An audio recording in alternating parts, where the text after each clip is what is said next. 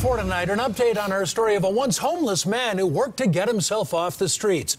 A recent crash badly damaged Joseph Kniss's work truck, and he feared he might end up back on the streets. Well, we're happy to report CBS 4 viewers stepped up to help him pay for repairs, but now Joseph is facing yet another obstacle in keeping a roof over his head.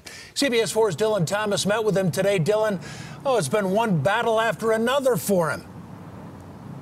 And Jim, he says he thinks he's done everything in his power to make sure he never sleeps another night on the streets. He works side jobs to assure that he would have that RV to sleep in every single night. He even found someone to pay rent to in order to park on their property so he was out of everybody's way.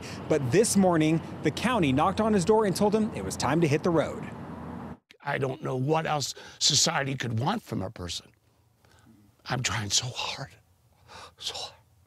to be the human being that society wants me to be, and now it's not good enough. For Joseph Kniss, this refurbished RV has been an accomplishment more than a decade in the making. For 12 years, you'd never had a home, and now you finally found it. Yes, that's true.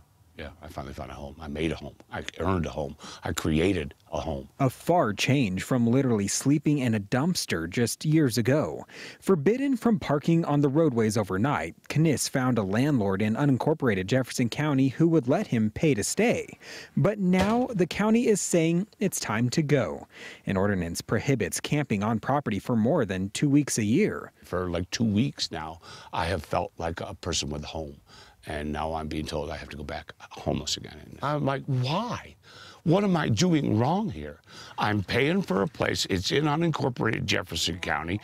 The guy's okay with me. And after all the work you've put in, you feel like it's being ripped out from underneath you. Oh, totally, yeah. It's just right out of there. I put so much love into this house of mine. I've never owned anything before. And now I own something.